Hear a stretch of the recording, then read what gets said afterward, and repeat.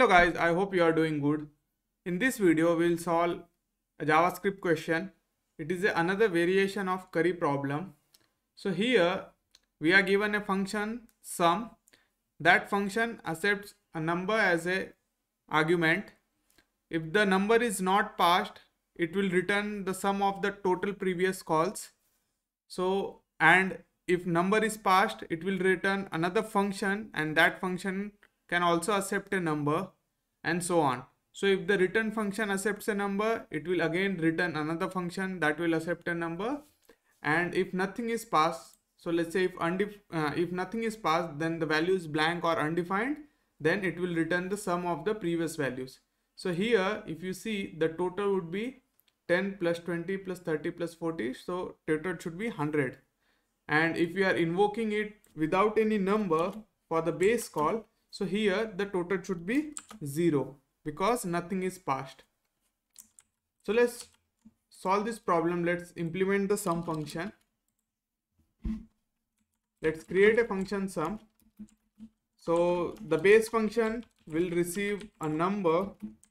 So here it can either receive the number as like this, a single argument, or it can have multiple arguments as well.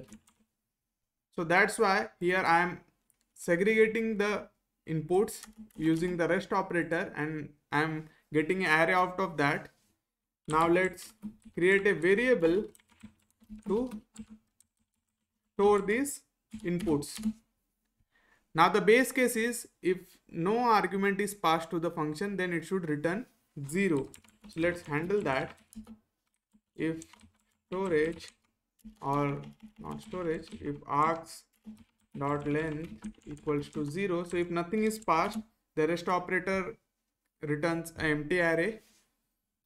So if we are not receiving any number as an argument, we will return 0. Otherwise we will return a function, and that return function can also accept arguments. So let's create a temporary function.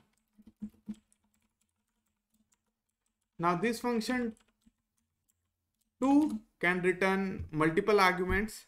So let's say 20 can return 20, 20 like that, so on. So that's why I'm again using rest operator here to get the array of arguments, and we will push that in the storage.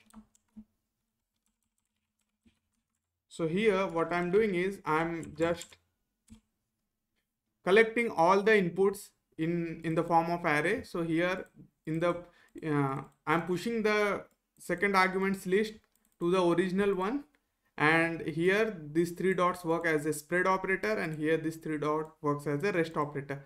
So here they accumulate in the form of an array, and here they spread it as an individual array, as an individual value in the array. Now here too we add a base condition where we check if this args2 length is 0. That means if the return function has not received anything and is invoked empty, so what we will do is we'll return sum of all the previous value. So storage dot reduce. So reduce is a accumulator or a reducer method on JavaScript array. I'll be creating a detailed video on this. This is a very powerful JavaScript method and is widely used. So here we'll just sum with the default value of 0. So this will return us the sum of all the previous list.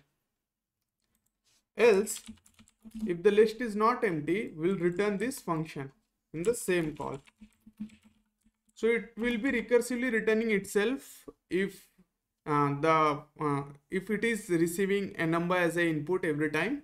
Otherwise it will just return the total or the sum. And finally we'll return the temp once from the main function. So here if you see, if I run this, so I'm getting 100 as a output. Now let's add another value over here, so it should return 110. Now if I add another value over here, so it should return 140. So this is working completely fine. Let's check the base case. If I am passing nothing, it should return 0. So our case is working perfectly fine. Now we can have any amount of functions over here. There is no limit for that. The only final call is if we are passing no arguments in the call, then it will return the total sum. So let's say if I add 50 again over here, it will return 190. So see, 190 is written. So our our implementation is working fine as expected. Thank you for your time.